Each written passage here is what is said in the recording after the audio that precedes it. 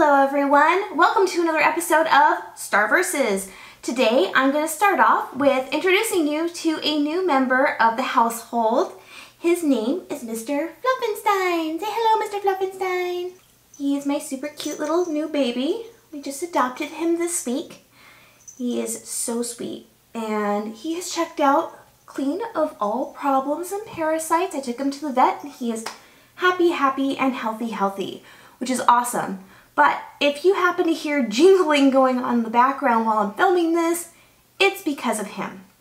Today, I'm going to start a new segment which I'm going to lovingly call Pale Girl Problems.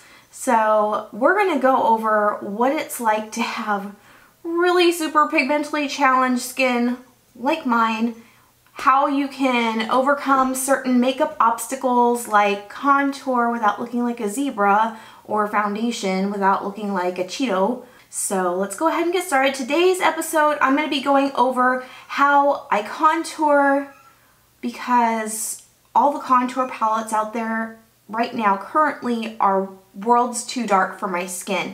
I've tried just about everything. I bought a contour palette that is a super pale one. It's RK by Kiss, which is for the super pale fair-skinned, and I even bought the powder because I know with cream it tends to lay on too heavy on my skin and it just makes stripes and smears. It doesn't look good. But I did try this palette. It is a nice palette, it's just that the shades don't complement my skin tone. They're too dark for me for the most part, and it's not really for me, which is fine. But I did find a way around it, and we're going to go over that today. So as you can see, I've laid out the groundwork. I put on a foundation. I always use the NYX Total Control in the shade Porcelain. And this is what it looks like. I mean, you can see it matches my skin just perfectly. My hands, my face, my chest, everything pretty much is the same color. And if you were curious enough to watch my Harley Quinn tutorial, that was also an NYX Total Control shade. That one was in Pale, which is like super duper bright white. Even for me, that was just really pale. That's why I love the NYX. Not sponsored, by the way, just really love their product.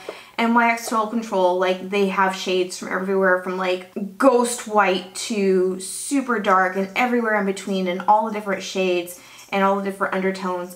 It's really awesome. You can put it on super light the way that I do, where it's just kind of like there, just barely correcting, or you can layer it on and go for a more full coverage foundation, which is perfectly fine. This one is a bit liquidy, and you do want to set it with a translucent powder, because if you have really pale skin and you put on a colored powder, it's going to change the tone of your makeup and make you look orangey or darker or too pink. So if you find a shade that works perfectly on your skin, try not to muck it up by putting a colored powder. Just use something like the, what do I use? I use the e.l.f. Perfect Finish HD powder.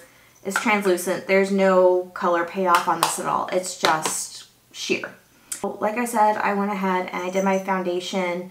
I did my eyebrows and mascara and all that pooty poo. If you're curious about what colors I used or what products I used, I will go ahead and link those down below. Let's get started with our contour. So what I use for myself is I use NYX. I know, I use a lot of NYX. And this one is supposed to be a high definition blush, but it's a brown blush. It is the high definition blush in Taupe. And this is what it looks like. I don't know why you would ever use brown for blush, but I mean, you know what? It's not my world. I'm just living in it. So how I do it is, instead of rubbing on there, because that would be way too much powder, way too much color, what I do is I just press my brush into it. If I feel like I've gotten too much, then I will go ahead and like tap or blow. The type of brush I always use Eco Tools because they're cruelty free, they're vegan, and their handles are made of bamboo, which means that it's responsibly sourced. This particular brush is the complexion blending brush, which probably isn't for doing contour. Everybody has a different shaped face, so sometimes different brushes will work differently for different people. I have more round structure, so an angled brush just kind of doesn't work for getting into the hollows and for blending for me. So like I said, I just press, tap, and then we go into that hollow. And you always want to go up to the hairline or it looks weird and suspended and lost. And then you make sure to blend it out.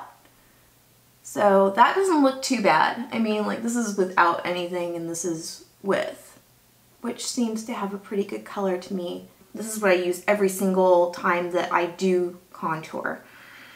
So again, press and just rub it into where you need it. You ever notice one side always looks better than the other?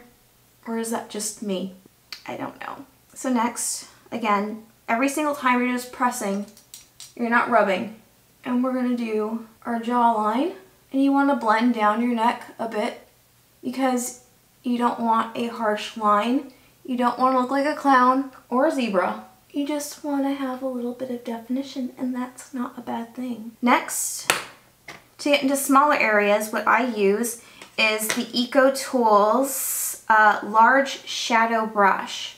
And this is what that looks like. It's got a lot of good uses because it is angled, it is fluffy, you can get into everywhere you need to get, but it's also got that sharp edge. And I do a press against both angles, low, and I go in just along the edge of my nose. I don't go all the way up. Everybody's nose is shaped different though, so I mean, like, how I do my contour on my nose is gonna be different than how you might need to. So don't listen to me on that note. Just the technique I'm using. Go a little bit underneath, and then I also do just a little bit across. Now, of course, we're not going to leave it like that. That would be ridiculous. So what I do is I use a fluffy brush that, gosh, this is a foundation brush, but it's super puffy and it is a synthetic brush. It's a really soft one. It's like that teddy bear fur type stuff. Honestly, the label wore off. I don't even know what brand this is, but I just use it to smooth out my contour edges so that it looks more natural. Lastly, I take that same brush, I pressed it, and I just run it under the lower lip. And what that does is creates a shadow under the lip, which creates a fuller look on the underneath part. The next step that I normally do is my blush, because you don't want to just have brown and then nothing. It looks weird. What I use is the Anastasia of Beverly Hills Blush Trio in Pink Passion. This is the color range that I deal with. And I normally go for the brownish pink right here because it kind of blends really well with the contour. So what I do again is I just press it and let go, blow, and blend it right next to the contour shade on the apple of the cheek and blend all the way up. We don't want to go too far in because you want to keep this area highlighted. Oh, Mr. Fluffenstein, I hear you. I know you want attention. And that kind of blends the two shades together. So what I do for my brush cleaning in between applications, if I'm going to be sitting down and doing one face of makeup but using the same brush multiple times without wetting it and waiting for it to dry, because who has that kind of time? I don't. I use one of these. This is the Blank Slate Brush Color Swap Pad. So all you have to do really is just rub it on there. There's a little rough sponge and it takes all the color off of your brushes. You can do it with any brush that you're using, powder. And then later you would wash this. Of course, you also wash your brushes. I mean, yeah, it's gonna take the color off. It does not take the bacteria off. I would always, always, always recommend washing your brushes in between makeup applications.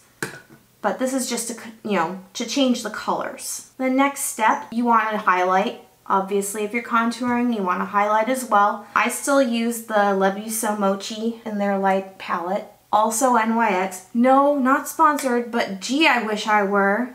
NYX, please sponsor me. I'd be awesome at it. This is the Arcade Glam, and it's the lightest highlighter that I have personally been able to find that doesn't look too over the top. It has 3 different shades, So if you're wearing like a different color eyeshadow and you want to complement it, or if you're wearing a brightly colored shirt and you wanted to go a little bit more pinky, you have your options here. What I normally do personally is I use a bit of the silvery white and I mix it with a bit of the gold. Just go over your areas that you normally would, like your brow bone, your cheekbone, like so. That's pretty awesome. And then of course duplicate on the other side. This brush that I'm using is the same one that I used for my contour color. It's again the Eco Tools Complexion Blending Brush. It's a little shorty one. It came with a bunch of other ones, which I love a nice pack of color. So I'm going to go ahead again with the same one that I used for my nose contour and my underlip contour, and that again is the Eco Tools Large Shadow Brush with the angles on it. I'm going to use the same blend of colors. With the highlighter, you don't have to tap and press. You can grab as much as you want because it's super bright, and so am I. Just kind of go over the edge of my nose and then a bit on the bridge. Looks pretty good, I think. And then again, I use a bit on the Cupid's bow, a little bit on the chin, and sometimes I do a little bit on the forehead. I mean, if I have my bangs cut super short like I do today, then yeah, might as well. You can, of course, always highlight in the corners of your eye if you are so inclined. And today, why not? I am. And what I used for the corners was the Eco Tools Liner Smudge Brush, which I know is for underneath, but the rules were made to be broken. At me. I don't care. So that is the finished look. This is how I personally contour. Everybody has their own way of doing it. I mean, you can also put highlighter on your collarbone. I mean, it's up to you. Whatever makes you happy, whatever makes you feel beautiful, that's what you should do for you. Don't ever do something just because somebody else says you should. I mean, it's makeup. At the end of the day, if it doesn't look the same way that you want it to or the way that you imagined, you can just wash it off and start over. It's not a big deal. Well, I mean, unless you're in a hurry. Maybe it's a little bit of a big deal. In which case, don't try a new makeup look on a day where you have time constraints because you might have to rework it. So that's all I have for you today. I think our look turned out pretty good. If you like this video, please hit like, subscribe, and ring my bell. And I will look forward to having you watch my next one. I have a feeling it's probably going to be something that I meant to review this past year, but I didn't get to. Please feel free to subscribe to my Instagram. I will have that linked also down below, along with all the products that I used today and their colors. Please be good to yourselves, be good to each other, and be good to the planet. Bye.